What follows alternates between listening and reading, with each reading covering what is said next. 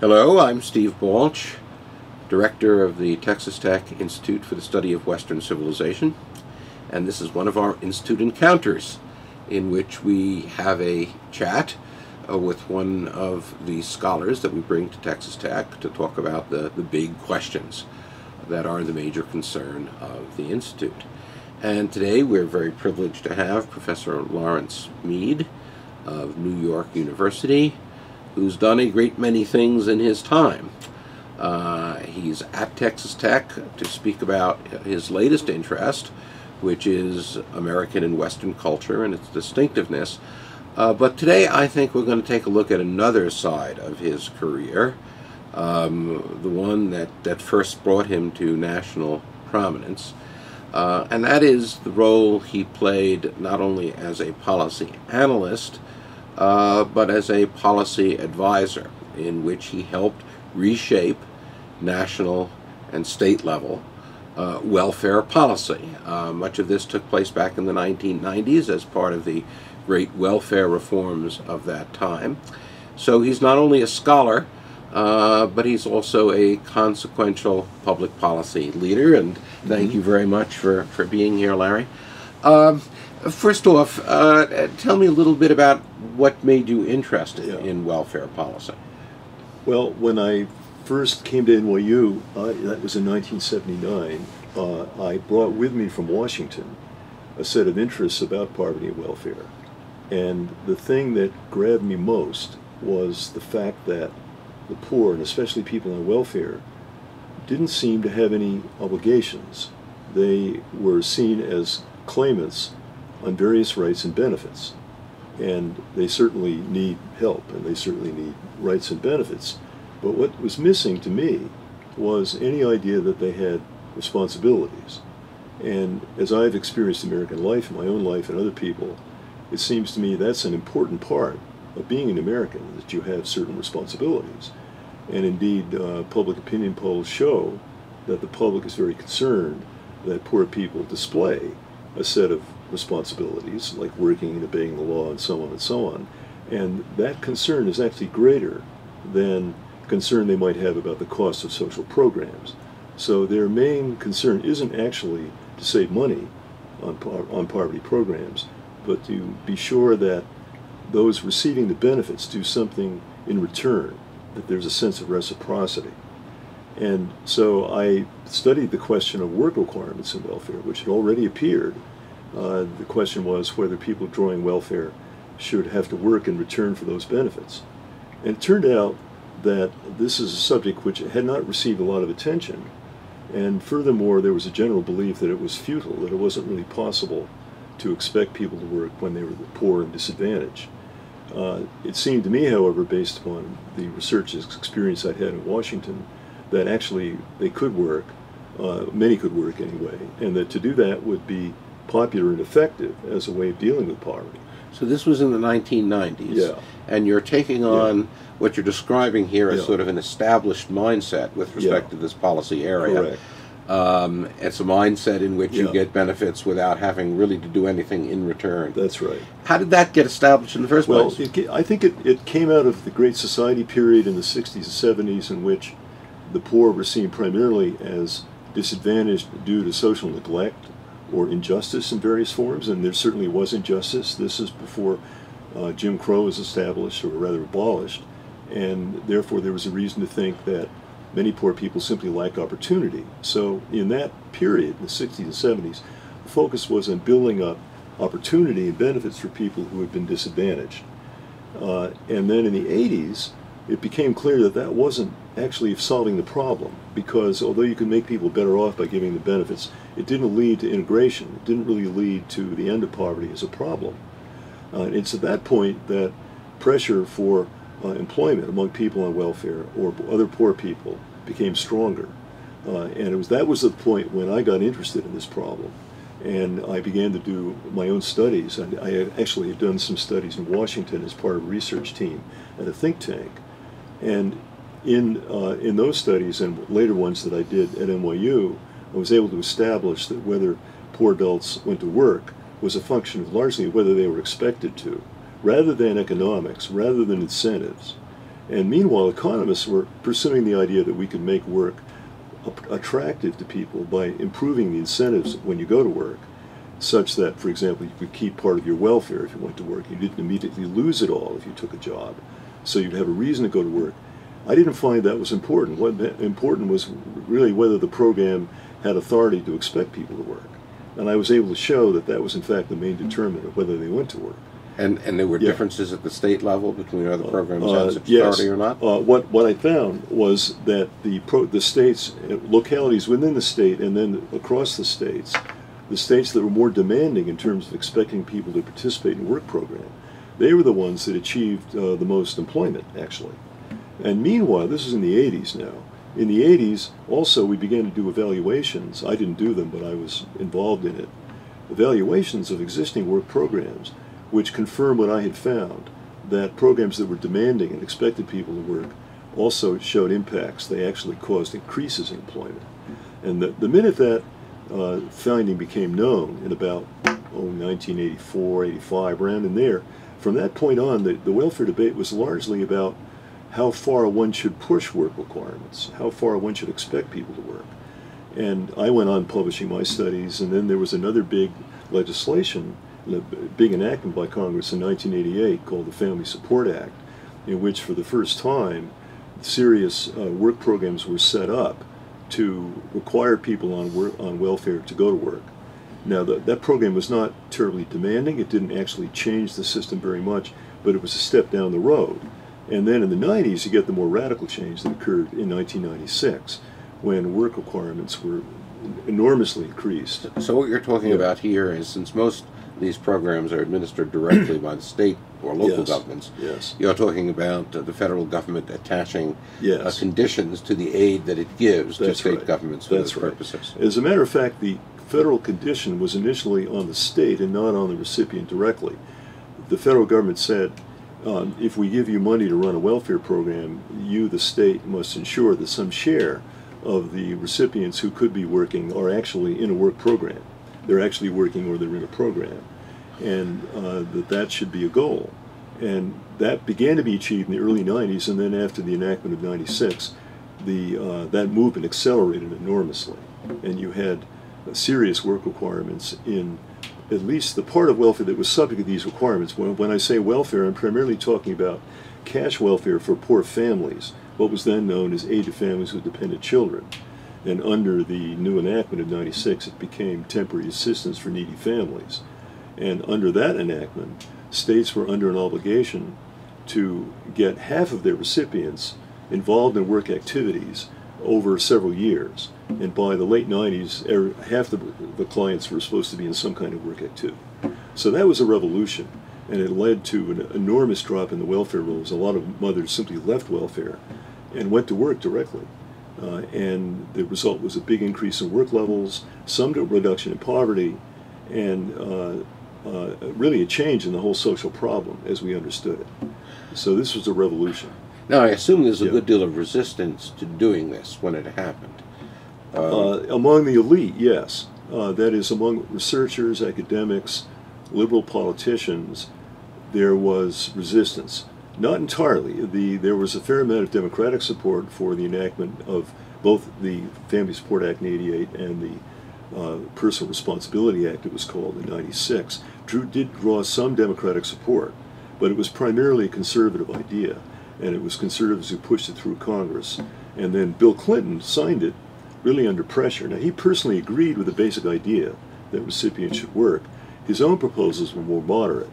The Republican bill was actually more extreme. He signed it, however, believing that it was the best thing to do, and it turned out well, in general. How did, I mean, if you take a look at the various interests, constituencies, and groups that would be affected by this, how did the social work community react to these Well, ideas? the social work community was totally opposed. And they had been opposed to any attempt to condition or restrict welfare going back to the 60s and even before. And the result was they never really came to terms with the employment issue. And it really made them irrelevant to the whole debate. So they were, I would say, on the sidelines. Then among the research community in the academic world, they were mostly opposed as well, because their whole concept of poverty was that people were entrapped in a whole set of social barriers that prevented them working and doing other good things, and therefore it was pointless to expect them to work. And so their basic idea was that poverty is the result of denials of opportunity, of various social barriers that make it difficult for people to work and support themselves. So you might say that their prediction was falsified by I would say so. Mm-hmm. I would say so. My view was almost the opposite of theirs, and that was that the poor were not lacking in freedom, rather they were all too free, that they didn't have to work, that the solution was not freedom but obligation. And that was the really radical thought here, that actually to require work is the thing that would lead to work, rather than to facilitate work through various new benefits and opportunities. And I have to say that ever since then, the academic view has not changed. The typical academic is still looking for barriers out there that will cause people to go to work, but there's no evidence that it will. The thing that is missing is obligation. So if we analogize that to other areas of life, we might say, if you're looking for familial happiness, don't wait for love to come along, just get married to somebody. Well, in a way that's right. I think one of the reasons why I went down this road, I think, is that I had not experienced my own life or American life in general to be about freedom. It seemed to me it was mostly about people fulfilling their responsibilities, that American life was actually quite taxing. It made great demands on people. They had to work hard. They had to compete. So where's this freedom? I don't ever recall being free in that sense. Rather, I had opportunity, but to seize that opportunity, I had to work hard, and I expected to do that. And much of the reward came from that, not from claiming a right, but being fulfilled, the ability to fulfill my responsibilities. And poverty was distinct in that this is the only group in the society of whom really no expectations were made. They had rights and no obligations. So my basic idea was that for them to be integrated was not really about rights, but really about obligations. They needed to have the same set of obligations as other people, as well as the same rights. I'm not against equal rights, but you must also have the same responsibilities, and you must be expected to function. And if you don't have that, then you're not free, and you're not equal. Whatever people say, you're not actually equal. It's by shouldering those responsibilities you actually claim your membership in the society. So I can see how this carries over into the contemporary work you're doing. Yes, there is that. There is some parallel. How did these various areas, pockets of resistance among bigger than pockets, I guess, among the research community and the social work community? What happened when they began to see the results? Did their minds change? No, not fundamentally. What they did, however, accept was that employment was a crucial dimension of welfare reform and that it had to be promoted somehow. They still were resistant to the idea of enforcement. See, liberals don't oppose work. What they oppose is enforcing work, requiring work as a condition of something else. So a lot of people got more interested in employment, and they certainly did things to promote employment in various ways. And we've done other things to promote employment. For example, we did increase work incentives through the Earned Income Tax Credit, which was enormously increased during the late 90s. And that was certainly a factor that led to higher work levels. So that is a positive thing, and many liberals supported that.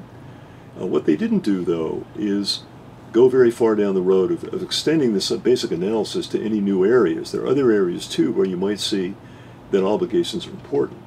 In fact, there is some success in other areas of social policy that reflects the same idea. During the 70s and 80s, there was an enormous increase in penalties for crime. Society got much more serious about enforcing good behavior in terms of crime. And starting in the 90s, crime actually started to fall. Some of that, although only some, was due to tougher enforcement. And then in the schools, another key area, there's been an effort to increase standards. So in all these areas, the public has supported stronger standards and greater expectations for good behavior. And all those requirements have been opposed various ways by the intellectual class. They basically don't approve of enforcing anything. They want to provide more benefits and opportunities. They do want to see better functioning, but they don't want to enforce it. Now, the poor, however, themselves are in favor. That is, one of the puzzles is they themselves think they should be working. They support that. They believe in work requirements. It's only the advocates that oppose it. The advocates for the poor oppose all that. but they're not speaking for the people that they claim to represent, who actually favor it. And why do you think that's the case? I think it's because they're different from the people they claim to represent. See, the typical advocate is someone who is actually quite functional, someone who works hard, who does all the respectable things, and for that person, indeed, freedom is essential, opportunity is essential. They themselves have progressed by claiming opportunities. They don't see how that ability to claim the opportunities is dependent on their own obligations and their own responsibilities. So they project their mentality back on the people that they represent, and they say, these people also need opportunities, such as I have had. But that isn't true. What they primarily need is order. They primarily need a structure in which they can be expected to function. So we have to accept that those who are trying to help here are not like ourselves. We have a capacity to function that reflects a set of inner inhibitions, obligations that we've learned usually early in life, and we fulfill those, and that's why we get ahead. But for the poor, for various reasons, that hasn't happened. So for them, there has to be outside authority. You have to actually expect them to do the thing which they want to do. They're not against it. It's only because they want to do it that enforcement is possible. You're not making them do something they don't want to do. In some ways, that's the mystery of poverty, that people, in fact, want to work, want to get through school, obey the law. They want to do all the things that middle-class people want to do, but their capacity to do that is, for some reason, very limited. And yet we can't explain it from any clear-cut set of barriers. And the search for barriers has really failed. We can't explain how this happens.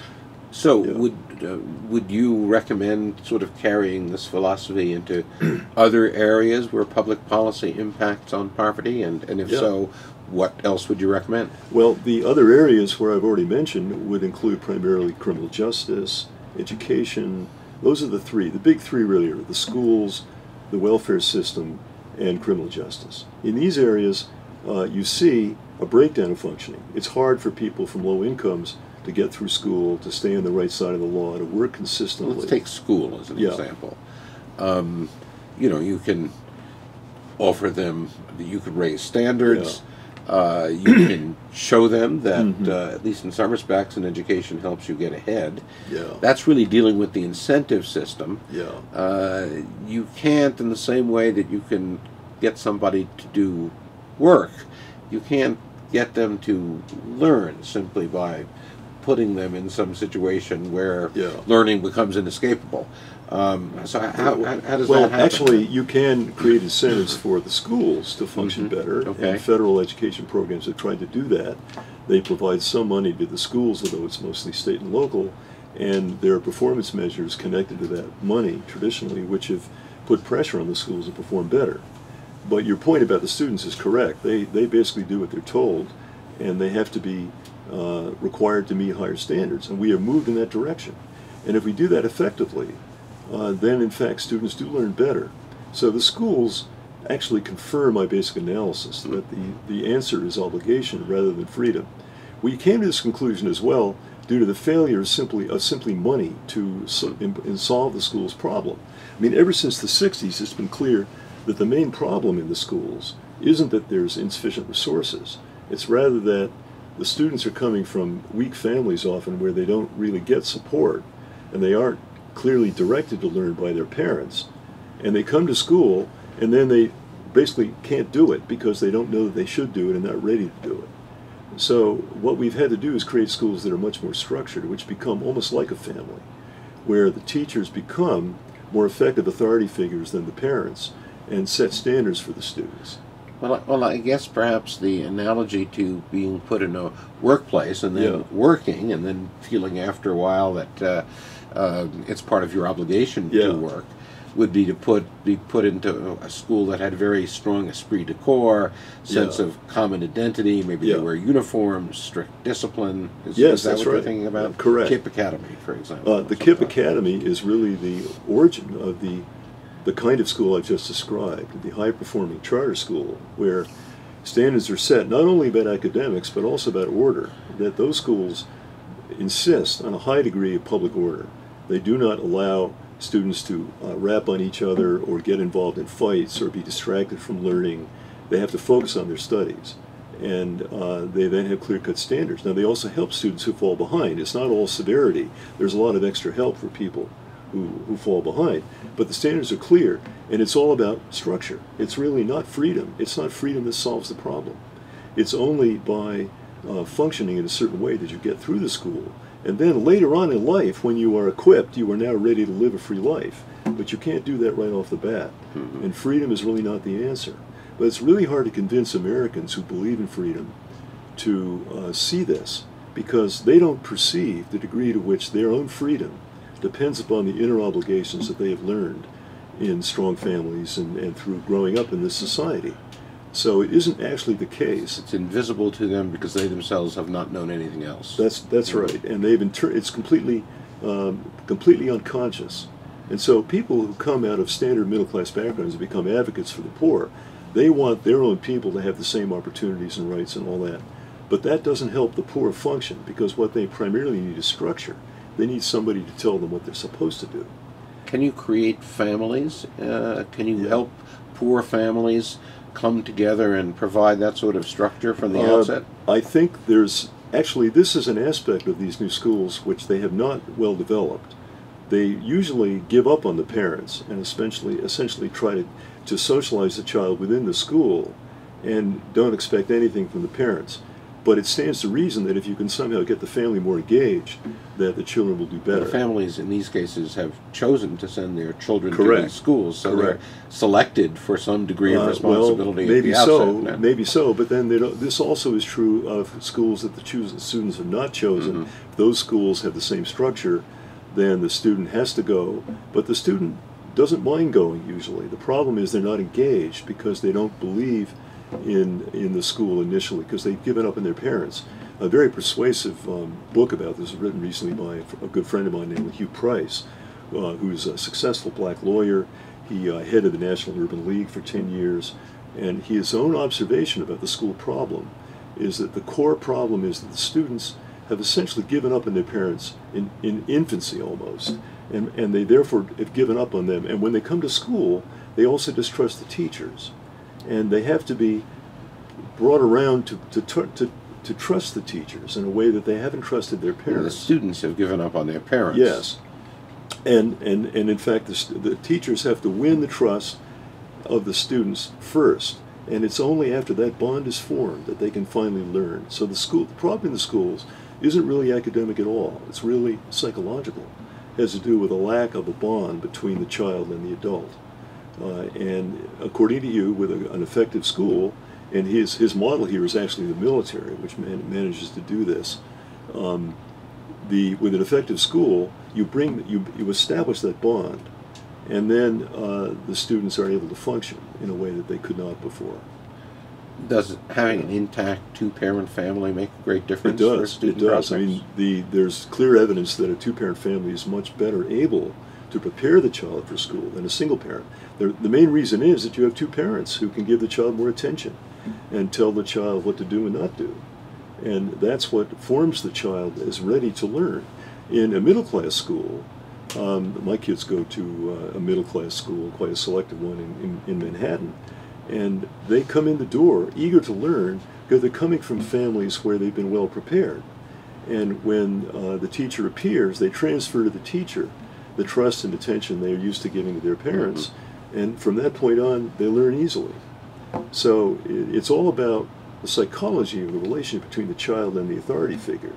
And so the effective schools are all about reestablishing that bond, and then from that point, learning is possible. So what are the public policy initiatives that seem to work with respect to strengthening family? Yeah.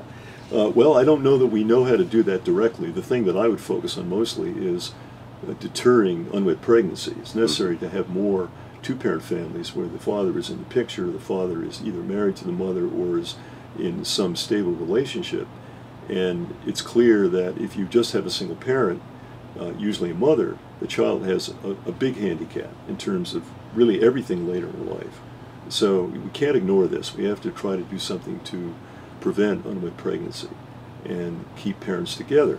If we do that, then there's every reason to think that the child will be better going to school. And what are the trend lines there? Well, they've been pretty hostile up to now. I mean, typically overall, the American population, about 40% of children are born outside marriage.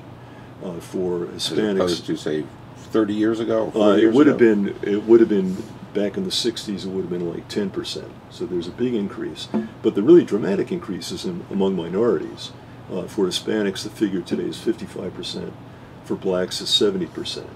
So for blacks and Hispanics, marriage is really disappearing in these communities, and that's terrible for them. That really means that their children are starting Is that behind. a function of bad public policy or just the culture in general? I would say mostly the culture in general. There are a number of theories as to why it's happening, why men are basically giving up on the family and deserting the family. They tend to break up with the mothers for various reasons. The usual view is that men can't get good jobs today unless they're more skilled than they are, and therefore they give up on supporting the family. The trouble with that theory, though, is that wages are still much higher today than they were in the past when men were more loyal to the families. So it isn't clear why men are giving up. I think the cultural explanation is more important, that marriage is just not as believed as much as an obligation. The norm is still accepted. People still think marriage is a great idea, but they don't actually fulfill it. Now that's true for the middle class as well, where divorce is at higher levels than it used to be. But for those families, typically the parents stay together, and the child gets a much better chance as a result. Could be to some degree. I know some people argue that there's a kind of sort of sexual marketplace out there in the world. Yeah. And if sex becomes too readily available for males, That's right. and it becomes readily available in part because of the culture, but in part because women can have children and be supported, and perhaps they sometimes prefer that to having a man around. Well, neither party is as interested in getting married as might have been I think there's before. truth to that. I don't think that women prefer to be single. I think that's too strong. They prefer to be married to a man that's reliable. But they have a hard time finding reliable men because the men have become less functional than they used to be. And why that is true is unclear. It really goes back to the 60s. That's when you start to see a loss of male work level, when they start working less, especially unskilled men. It used to be they would work at available jobs, even low-wage jobs, and that allowed them to be husbands and fathers at home. And now they don't do that as much. They tend not to work. But the problem isn't only lack of jobs, because the decline of marriage among blacks extends it well into the middle class. I mean, if 70% of children are born outside marriage among blacks, that includes much of the middle class as well as the low-income population. So do the women in that circumstance manage to maintain their middle-class status? It's tougher. They probably can. Many of them are employed themselves, and part of the reason for the change is that women have become more demanding. They're less likely to accept an unreliable man as a husband. So, and it's hard to disagree with that. But it goes back to the fact that men have somehow lost the discipline they used to have. Women have also, but not so dramatically. The really dramatic fall off is in work, in male willingness to work, stay on the right side of the law, etc. All those problems have become more severe. So one would think that a woman might be more apt to make stronger demands on a husband, or to have a higher expectation of what a husband should be if she's going to marry, even though she may prefer to have children, if A, there is some public policy out there that supports it, or B, maybe there are just more jobs available to people, and they can take them and live at a satisfactory level without having a second wage earner. I think the latter is the more plausible view. Women today, it used to be when welfare was first created a long time ago, in the 30s, really before then, the assumption was that a woman was really physically unable to tend her family and also work. And that's why welfare initially assumed that the mother would not be working. And it's only after mothers went to work in large numbers in the 60s, on and off welfare, that we changed to the idea that the mother should now work. And it's better, we also know it's better for the child if she does that, aside from the money.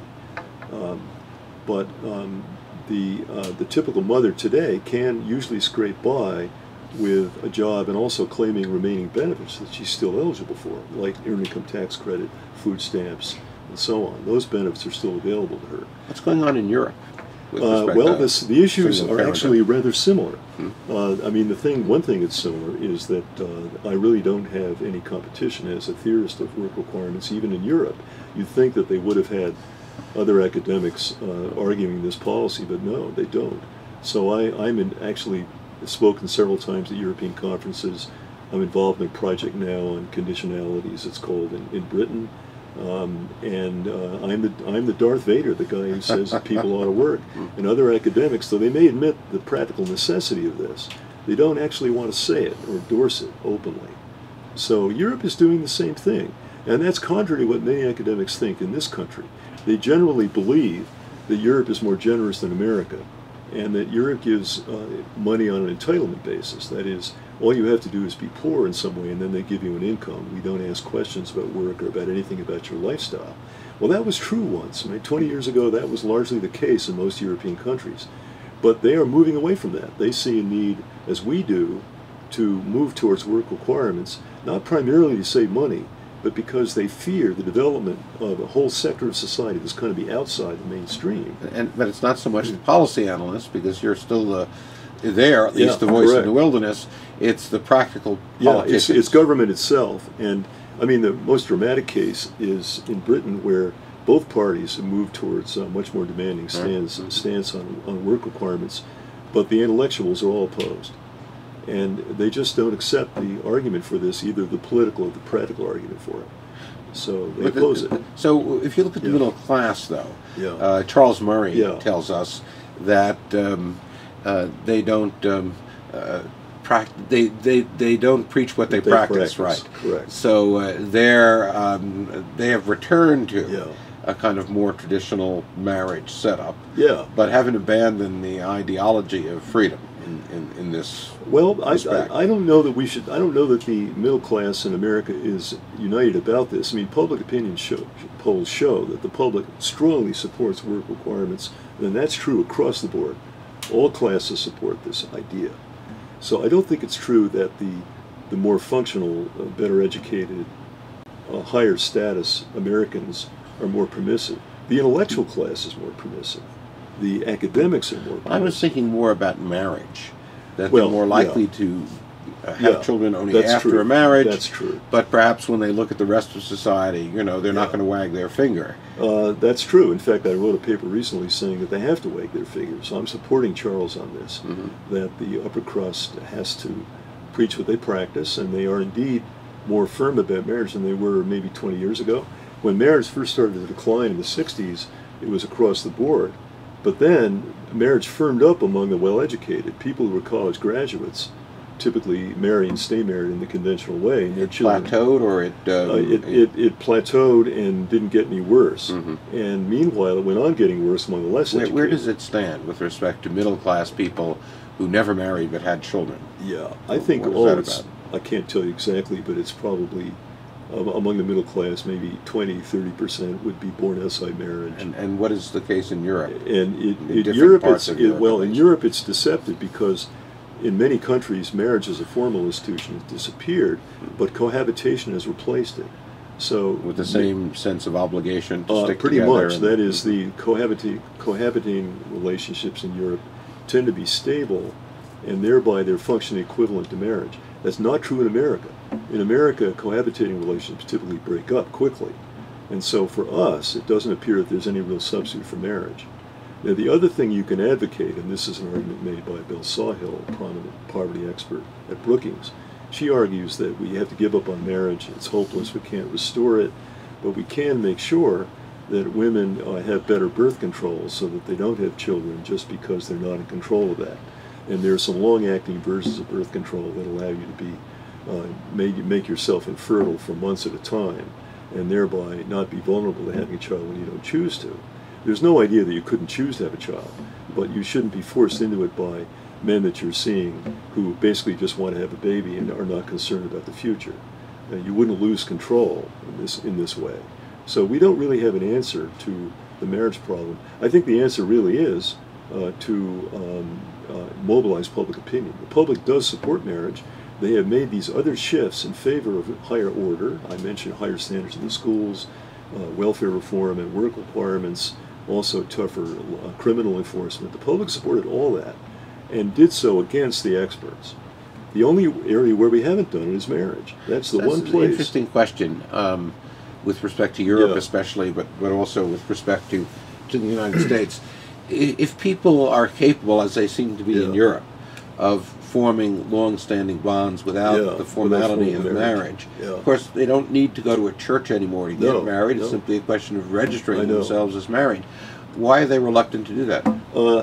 I don't know. I think the church over there has deteriorated worse than here. I mean, more Americans are religious in the sense of church going in America by a long shot than many European countries. There's been decline in both areas. I mean, it's not as if church going in America is as healthy as it once was, but it's well above the European Well, what's the level. reluctance to say we're married? I mean, Yeah. people, of course, can still get divorced even Yeah. if they're married. Correct. I guess it's a little more complicated than Yeah. simply splitting up. But is that the reason they don't want to say they're I don't- married? you mean To talking to avoid the future Europeans? legal entanglement? I don't know. I think there is probably a greater sense that marriage is old-fashioned, that Yeah. we don't really need this, that we can develop a We're stable all free relationship. individuals. who Yeah, can, I guess that's right. Even though, as I've been improvise saying, our lives from moment to moment. effective lives really do not hinge on freedom, but really on responsibility and freedom and an obligation. So here's a case where there is a real difference between America and Europe. And the outcome, however, is similar. That is, in both continents, the single-parent person who grows up in a single-parent family is disadvantaged compared to a So two-parent. what do you think? I mean, one of the explanations that would kind of occur to me, at least, in thinking why people say, in the case Yeah. where they cohabit on a long-term basis, but that why they don't want to sort of make a commitment beyond Yeah. that in some way, Yeah. is this desire to feel like they're free. Yeah. Even if they are responsible, they still want to Well- feel that. Does that have anything to do with, I mean, marriage used to be seen as a divinely sanctioned institution. Yeah, correct. And a person was not entirely free to live their life as what they That's right. wanted because God right. expected them to do things in certain ways. Yeah. Do you think it's secularization that we There's see an playing element out of here? that. I think that's true. I also think feminism plays a big role. Yeah. Feminism has It's the established. women who are reluctant Yeah, to well, make it? in general, divorces are instituted by women Are more than they? men, Uh-huh. and the reason is women, due to feminism and higher education and other trends, have become resistant to, let us call it, old-fashioned marriage, where typically the husband ruled the roost, and women took orders from their husbands and deferred to them in various ways and didn't really communicate with them. That is now, I think most, even those who favor marriage, as I do, accept that has to end, that you really can't have marriage on that basis. Marriage has to be more egalitarian, where the spouses are on the same level and neither one rules over the other, and they work things out rather than just accepting the rule of the other. But that makes greater emotional demands in some ways than just doing what the other person wants. So a lot of the power to reform and restore marriage, a lot of that depends upon getting better at dealing with marriage at an emotional level. And that is something where the culture has actually been reluctant to speak. If you look at the religious texts, and I know just simply the Bible, there's great support for marriage in principle, but there's almost nothing about how to make marriage work at an emotional level. There's a generalized idea that it's a great idea, but there's nothing about how to do it. There's much more about how to get along with other people in general, how to get along with God in general, but not about how to get along with your spouse. And what's happened recently, and this is promising, is that people who deal with marriage professionally, for example, counselors, have learned a great deal about what you have to tell people and what they have to learn in order to get along in marriage after the point when you're just simply in love. I mean, the idea that you get married when you're in love, that's great, but typically the relationship goes on and you don't remain in that condition forever. You have to get along on a more long-term basis. How do you do that? Well, there's almost nothing in our cultural corpus that tells us about that. And so one thing we need to do is be more candid about that. We need to say to people, okay, you want to get married, here's what you have to learn. And one way that comes up now is in many churches, if you are planning to get married, the clergy offer premarital counseling, and the couples have to go and speak to a minister, and they typically get asked about issues that might trouble their relationship later, such as how to deal with the in-laws, how to deal with money, how to deal with religion, how to deal with children. All those things, you sort that out in advance so you know you're on the same page before you get married. Okay, that's a good idea. That's a great idea. That ought to be required of everybody, I think, before you get married. And then the same thing if you're contemplating divorce, you should have to establish to a counselor that you've done everything you can to avoid it, that you actually made a serious effort to get along and indeed deal with the issues that have caused you to want to break up. So marriage, both marriage and divorce ought to be tougher than they are today. No-fault divorce. What's that? We have no-fault divorce now. Correct. I would eliminate that. I'm not sure how I would circumscribe it. I don't really know much about that. But above all, you would have to establish to a counselor or an agency or wherever, or a church, whatever, that you have made a serious effort to avoid divorce. So no fault, you can just walk out for any reason. No. Mm-hmm. See, I think a lot of divorces are unnecessary. Spouses come into disagreement about something and they think they can't get along and it's over. Well, it isn't over. I mean, every marriage goes through moments where you think it's hopeless and you can't get along. Well, you can't give up at that point. You can't run away. You have to keep trying to work it out, and there's ways to do that. So we need to learn that, and we ought to tell students when they're in school. They get classes now about sex and marriage to make sure they know about the B's and the facts of life, let's call it, in a physical sense. That isn't actually the most important thing to learn. The most important thing is the stuff about getting along, and that they ought to learn too, and they ought to be instructed on that. So it's not a mystery. So that's what I. Are you the odd man out in the academy on that too? Of course. Okay. I mean, most people, certainly academics, indeed many Americans, are opposed to government getting involved in the marriage question. But the costs of the decline of marriage are simply excessive. I mean, it's been too damaging, not only to children, but also to adults, because if you go through life without a partner, life gets really quite difficult, and you become isolated, and you're going to be unhappy usually. Now, to be sure, marriage also involves struggle and often unhappiness, at least for a time. It's certainly not easy, but it's the better alternative. And there's every reason to think that that could be a much more successful institution than it is right now. And again, you have to accept that there's some obligation involved here. It's not all about freedom. Many people get married, think that it's all about they're going to be happy for the rest of their lives, and they're set, and they don't have to worry about anything else. It's a fantasy. You have to work at this like other things, and we need to learn how to do that.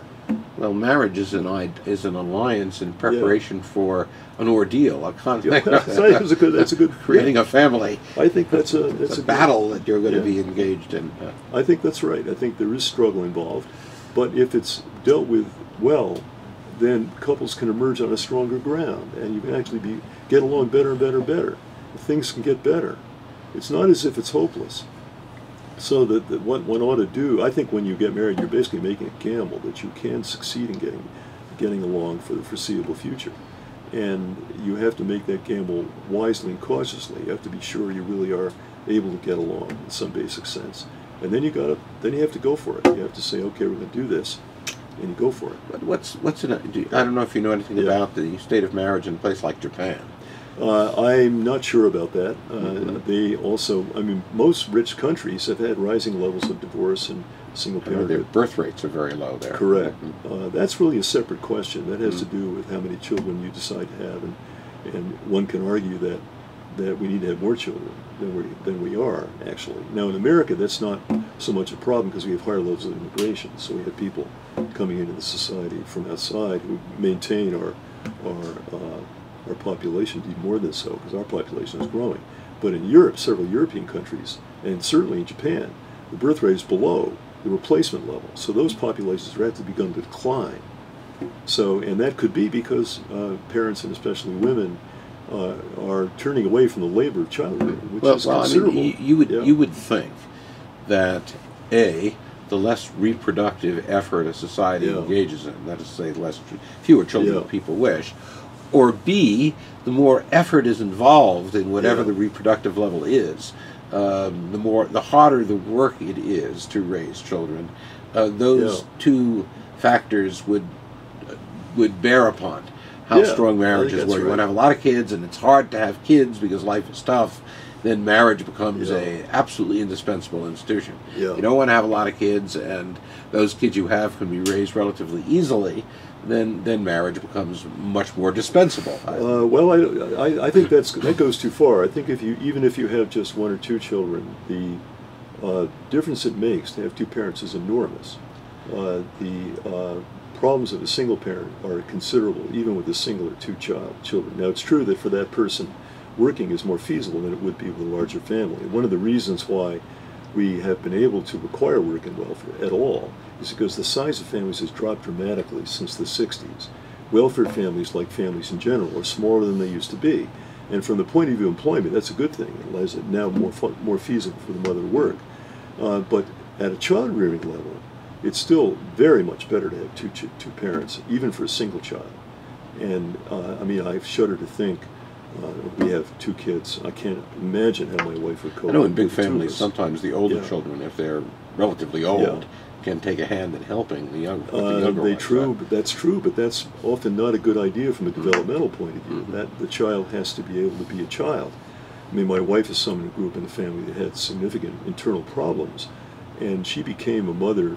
She had to take care of her younger siblings, and I don't think she really wanted to do that. She did a good job of it, but that was not a burden she should have borne at that age. Different now that she's got her own kids. So that is, I really don't think there's a good argument for single parenting here. There really isn't, and that's one of the reasons why we really know that life cannot just be about freedom. Life has to involve some obligations.